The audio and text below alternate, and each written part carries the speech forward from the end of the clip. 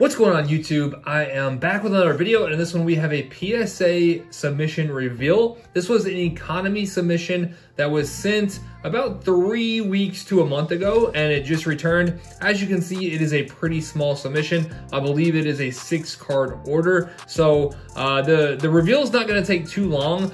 So I figured since this is probably gonna be a little bit of a shorter video, I would take a minute and go over all of my PSA submission information.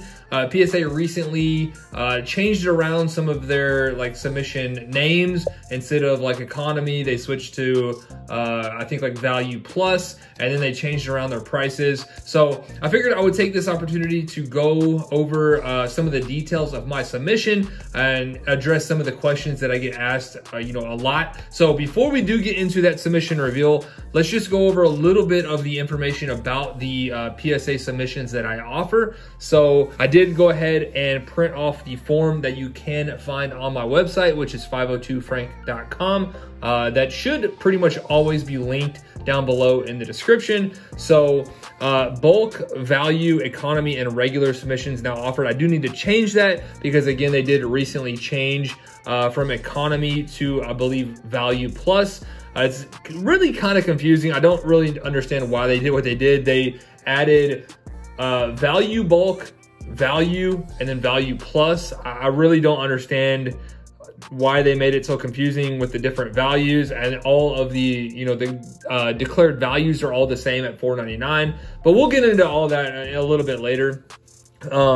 So I get the question all the time is, when is your next PSA submission due date? I do not have due dates for PSA. As it says here on the form, I send orders to PSA as soon as I receive 25 cards. You can check how many cards I have received on the mail received spreadsheet, which there is a link to that, which is also on my website. So for SGC, I do have due dates. For PSA, I do not have due dates.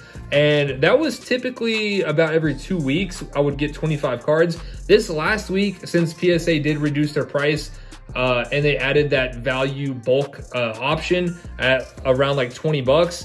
I got close to probably 100 cards last week. So I would guess going forward, I'm probably going to be sending a PSA on a weekly basis. So again, if you're ever interested to see how much I have, you can always reach out and ask if I'm going to be sending soon. You can check the spreadsheet, or just know it's probably really not going to be more than 2 weeks ever going forward. So if you guys want to read all the information on the form, you can definitely check it out. I just want to address the different service options and the price points.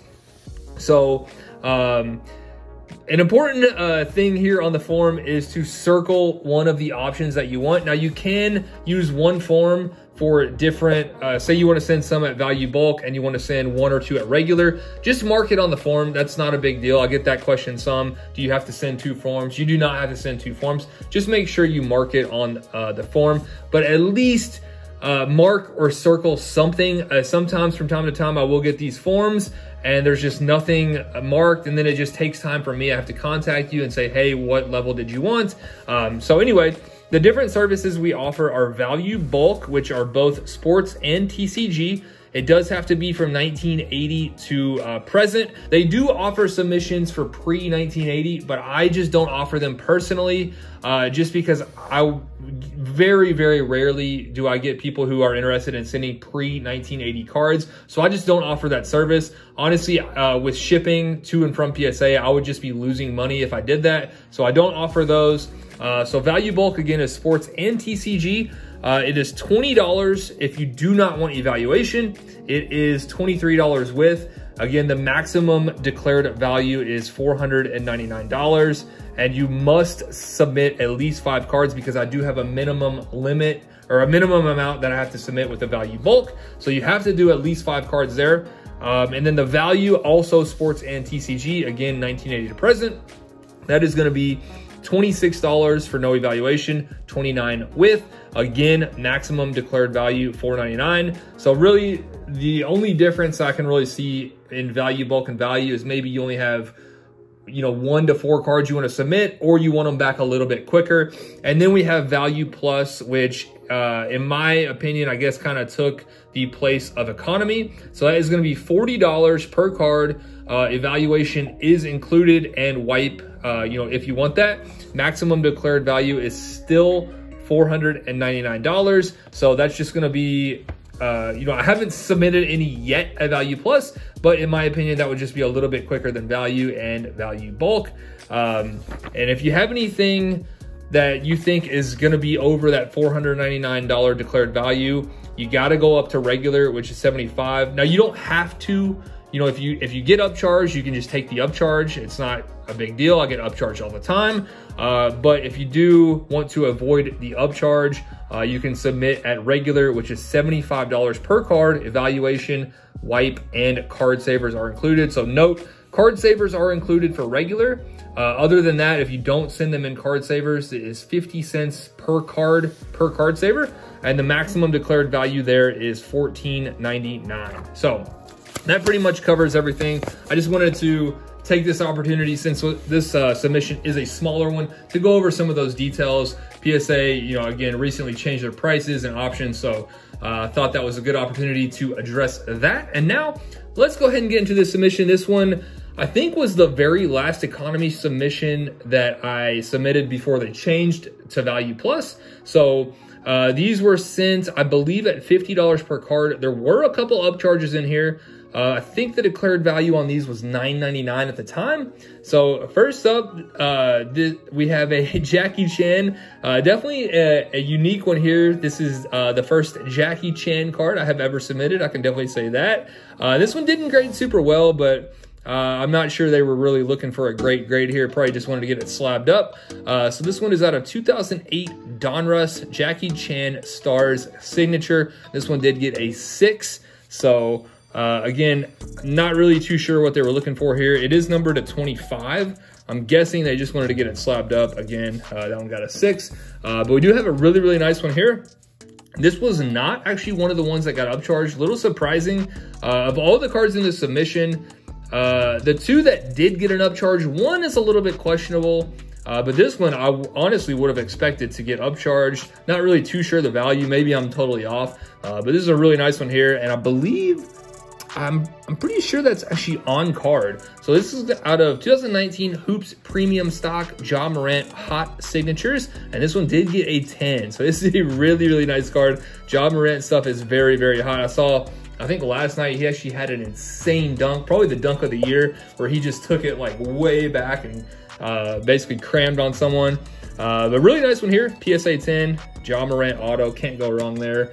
Next up, we have a nice Cade Cunningham. This one is out of Optic, but this one is a sticker, so not the rated rookie auto. That this one does have a sticker. So signature series, this one did get a PSA 9, and that one is blue, so that one's going to be numbered to 25. So really nice Cade Cunningham there. And then we have another Ja Morant. This one is also out of Hoops Premium Stock, and this one is the Flash. And is that one, I think that one's on card as well, but this one did get a 9. So, you know, still Ja Morant on card auto, PSA 9, very nice there. Now these two, the last two cards in this submission are both of the cards that got an upcharge. This one I thought was a little bit questionable, because as you see, the grade there is an 8. Now, obviously Joe Burrow is playing very, very well. His prices are pretty high, pretty strong right now. But to get an upcharge on a PSA 8, I mean, you're not really sending these cards. You're hoping for at least a 9, and you know, if you get a 10, that's awesome. But to get an 8 and an upcharge, I mean, that's just like a punch in the stomach. I've talked about it many, many times before. I hate the upcharges. I think, you know, it's just the dumbest thing. But you know, you just got to deal with it. PSA is king. You know, their PSA 10s go for that premium. So unfortunately, you just got to deal with it. You just got to take it if it comes. So PSA 8 here on the Joe Burrow Contenders Optic. That one is to 99. So still obviously very, very nice card. But PSA 8 there. And then this one also got an upcharge. This one is out of Contenders. And this one is a 2. I don't believe that one's numbered, but it is a variation up there. And this one did get the 10. So this one, the upcharge, I feel like is justified here. We got a PSA 10. It's a 2 rookie Contenders. This is a pretty big card. Joe Burrow, a little bit iffy. So anyway, the 2 card, the two last cards in the submission are the ones that got the upcharge. So anyway, very, very nice cards in this one. You can tell the difference in some of like the bulk and value submissions compared to this one. A little bit higher value cards here. So hopefully you guys did enjoy seeing those. If you guys have any questions on the PSA submissions, feel free to reach out to me on Instagram at 502frank. And again, the form and all the information you need are on my website, 502frank.com. Hopefully you enjoyed it, and I will see you soon.